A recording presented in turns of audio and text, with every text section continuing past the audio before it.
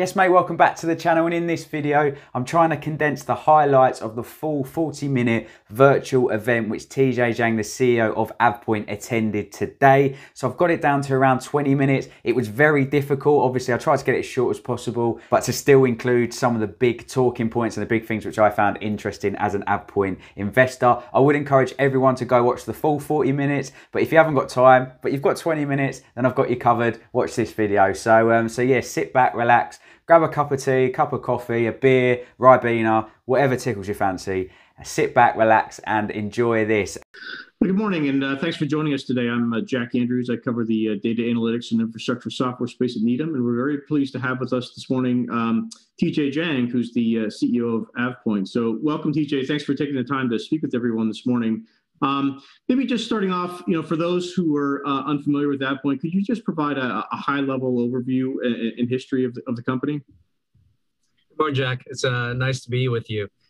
Yes, on the Avepoint side, we actually started the Avepoint with one other gentleman, Mr. Kai Gong, back in 2001. So it's been a long journey. We have been a global Microsoft ISV independent software vendor. Today, we are known as the largest third-party SaaS data management provider for Microsoft Cloud, specifically Microsoft Office 365. Our genesis has been around complex enterprise content management platforms. Started with SharePoint, which now became the entire fabric for Microsoft Office Cloud. Effectively today, within Microsoft Office, you cannot collaborate or share anything without going through SharePoint, because we were the biggest software vendor and the most history in that space. And we transitioned to Microsoft Cloud earlier than most folks in the market back in 2011. So today we really benefit from what's happening today with everyone working from home, with increasing emphasis around collaboration, remote work, and innovation. So that's really the big story of where Avepoint came from and where we're at today. I know, appreciate that. So just to sort of get into that a little bit more, I mean, as you touched on the surge of remote work over the past year, we think about emerging products like Microsoft Teams. Could you just maybe speak to the impact that the pandemic has had on Avepoint? Yes, so Microsoft Teams has gone from 20 million active user seats towards the end of 2019 to now over 120 million end of 2020. And the latest stats is about 150 million. These are daily active users. So Microsoft Teams really became the killer app, if you will, for Microsoft Cloud, especially around M365, Microsoft 365. So it's really dragging up all the advanced workloads, including file shares, that's what we call OneDrive, obviously SharePoint Online, Yammer, projects. Of course, within Teams, you have video conferencing, you have instant chats. So it's pretty much akin to Zoom plus Slack all in one, right? Fully integrated with Office products. And that obviously has a tremendous momentum given where we are, because we started with SharePoint and then obviously expanded into SaaS data management for Microsoft Cloud. And we became one of the earliest and big player in Microsoft Teams data management, data governance, and our core products that focus around large enterprise customers in regulated industry and as well as federal government. So what COVID effect has done is everyone's going to cloud much, much faster. Your traditional technology like VPN does not scale. So folks need a way to collaborate and still work, continue the business while still stuck at home. So that's really the answer for most enterprises is Microsoft Teams. Right. That makes a lot of sense. Appreciate the commentary. So then I think the follow-up question, which I think a lot of investors typically grapple with, is just how do we think about Avepoint post the pandemic? Is some of this spending sustainable, or have you effectively front-loaded demand a little bit? How do you think about the opportunity moving forward in a more normalized environment? That's a great question. So the way we actually design our overall portfolio is one of getting customer to cloud, and then once they're there, getting them to use cloud more, maximize the ROI, and from there, obviously, continuous management. So what we have seen is customer gone to cloud faster. So that, again, as I mentioned, changes the order of things, how we engage customers. However, once in cloud, there's tremendous business for us to do SaaS backup, to do record management, governance, compliance, data privacy. So there's actually a lot more things to do in cloud. And also, you see this massive momentum of cloud-based solutions replacing legacy-based data management, enterprise content management solutions in a much faster cadence than before. So all the challenges you had with traditional environments that large enterprise IT has to manage still exist in the cloud environment. It's just in very different flavors. So there's continuous enhancement and continuous governance for customer going to cloud.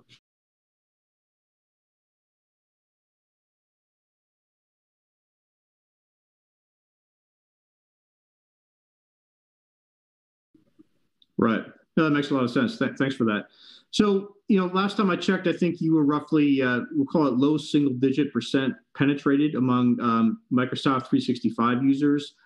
Yes. Where do you think that can go over time? And just how do you think about what are the key factors that you're using to try to drive penetration among Microsoft? Yeah, so we just announced our Q1 earnings preliminary, and then very shortly we'll announce the final earnings, pretty much in range with our guidance. We have completed 9 straight quarters of record growth. So it's a hybrid, but very importantly, high growth in SaaS subscription business, high recurring, and also we have improved our dollar value retention to now 110%. Going quickly towards the industry best benchmark of 120%. So the market is very good for us. We have low single-digit penetration, and no one else has more. That's the thing. The the market has grown very rapidly, very quickly.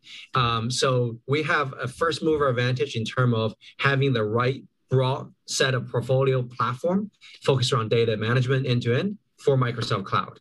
So our stated goal is to get to 10% market penetration in the next few years. And just doing that, will get us to $1 billion annual recurring revenue. So it's a massive, massive market. Got it. No, that's really helpful. Thanks.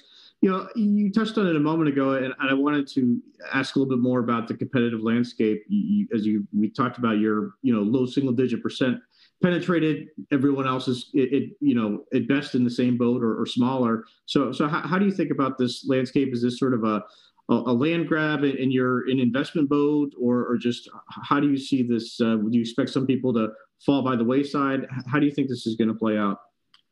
Yeah, so it's going to be land grab for now, and then over time some consolidation.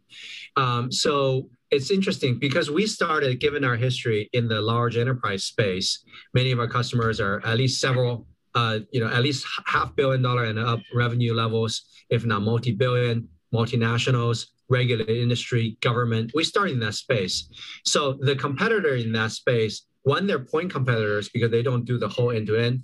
Because we started in SharePoint, became the biggest in SharePoint to do the end-to-end, and SharePoint is Microsoft's enterprise content management platform.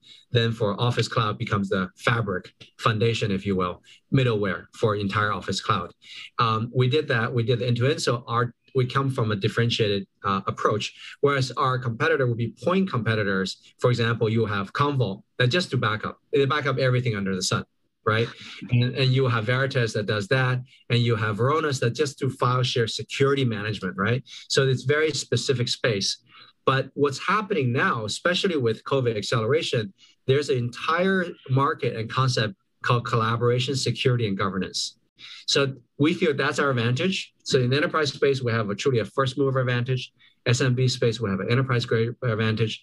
Either way, we have a platform advantage. So that's why we feel very, very confident about our growth prospects going forward. Right. No, that's great. Thanks for delineating it like that. It's really helpful. So just moving forward, is there particular product extensions or just other functionality that you think are going to be important to add to your platform? Absolutely. So we play in all 3 clouds, but majority of our revenue still come from Microsoft Office Cloud, Office 365. Right now, we're about to roll out a set of products for Azure, which is their compute cloud, as well as a set of product for Dynamics 365, which is their CRM and ERP cloud. We focus more on the CRM side. As we also announced, we have EduTech solutions because Microsoft have just announced Microsoft Viva, which is their education platform integrating Office Cloud as well as LinkedIn. So we already have solutions built on top of that, also leveraging Microsoft Cognitive Services, machine learning, natural language processing, AI, to do more vertical solutions. So we announced the education solution with exam management, all SaaS, exam management, testing assessment, learning management, training management, also HR talent management. So there's more and more things we can do because Microsoft's big focus and encouragement to all their partners to go vertical. As I mentioned earlier, all the legacy vertical solutions, if they're not based on one of the major cloud providers, whether it's Microsoft, Google, or Amazon, they're really at a disadvantage because the cloud platform themselves are iterating and innovating very, very quickly. Microsoft's, enhancing their solution every 2 weeks. So we are building on top of that and enhancing there. So the combined iteration allows us to leapfrog many of the legacy industry solution providers. No, that's really helpful. So I wanted to shift gears a little bit into some, financial related questions here, which are just, you've talked about your recurring revenue increasing from roughly 75% to 85% over the next couple of years. Could you just talk about what's driving that change? Yeah, so our recurring is growing very, very quickly. Recurring side's close to 40% now. What's driving that big change is also we historically do services because we service large enterprises and government. So historically, 20% of our business is services, 80% is in software. But in the next few years, the software piece is growing so fast, and services, we're doing a lot more channel engagement. That's the only way we can scale. We're going to engage a lot more service partners to bring service revenue to them and then sell our software in conjunction. So we expect our service percentages to go from 20% today of our total revenue mix down to 10% in the next couple of years. So there's that drastic reduction of a percentage. Dollar volume wise is still growing because we're overall growing very quickly. But that's the biggest driver there is the percentage mix of our software versus services. It's going to be much, much higher skewed towards software. Right. Got it. Okay. And then I want to go back to something else you touched on earlier, which is just your net retention rate. I think you talked about driving it from 107 to industry leading 120% range is your objective. Right. Could you just talk about what are some of the underlying drivers? Is it upsell? Is it decreasing churn? How do you sort of intend on marching along that path?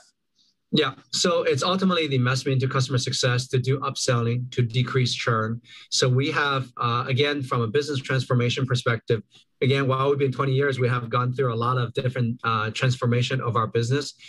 From a tech perspective, we went IaaS, infrastructure service, platform as service, and SaaS as service in the early 2010s. And then also we went through this subscription conversion to convert our business into a subscription business from the traditional maintenance and license business. And subsequent to that, we say, hey, we need to now pay very big attention to customer success because this way our revenue is much, much more predictable. So today, going to any year, well over 70+% of revenue is already spoken for because we have already a minimum expected renewals from existing customers, and that's only increasing. So if we can get to, so in Q1, we already reached 110. If we get to 120% dollar value retention, which is our intent in the very short order, every year our revenue just grow 20% just by taking care of existing customers. And that's a fantastic thing. So then the sales organization just focused on going after new logos because the market, again, is vast. And then once the customer becomes a customer, the prospect becomes a customer, then customer success take over and do the upsell and lower the churn. Okay, that's really helpful.